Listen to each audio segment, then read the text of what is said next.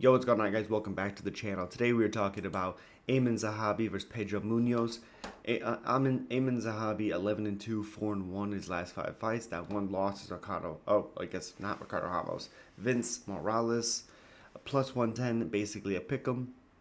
36 years old, 5'8", with a 68.5-inch reach. Fighting Pedro Munhoz, who's 20-9, 1-3-0-1 in his last 5 fights. Minus 135, favorite. 38 years old, as 2 years older. 5'6", with a 65-inch reach. 2-inch in height for Zahabi, with a 3.5-inch reach advantage for also Zahabi. This one's tough because I think Pedro Munhoz is so good. I think he's better than what this last 5 results really are. He had a big win over Chris Gutierrez, kind of turned back the clock a little bit. Lost against Marlon Vera, which I actually thought he won that fight. Close fight, but I thought he won. And then Kyler Phillips kind of just pieced him up. He was able to use his distance, use his kicks a lot, keep him at bay. Did a really good job with that. But the problem and the thing that I don't like seeing recently with Munhoz and going into this matchup is Munhoz is getting hit a little bit more, and he's kind of starting. You're starting to see the effects on the strikes. Like, you're seeing him starting to not necessarily get hurt, but get stunned. They seem to be taking an effect, and typically with the style that Munhoz has, at some point that's gonna happen.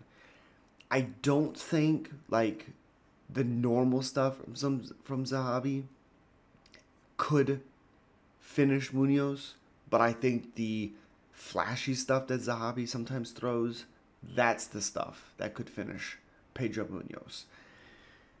Now, that really sucks because, again, I really like Pedro Munhoz. I think he's much better than people give him credit for sure.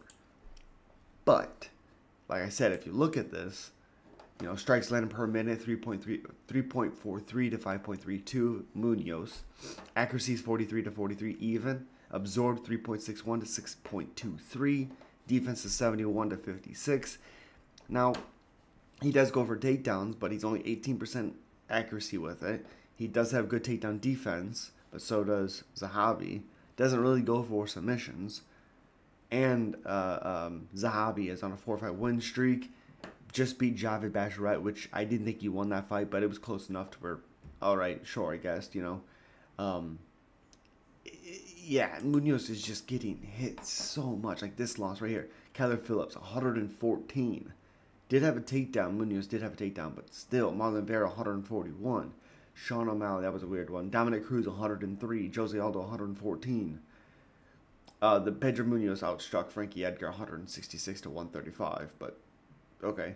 Sterling 174 to 105. His losses, he's always outstruck. And I just think this fight, Zahabi's going to have a little bit more pop on his strikes, and that's the difference in this matchup. As always, guys, subscribe, like, comment, let me know you're picking. Peace.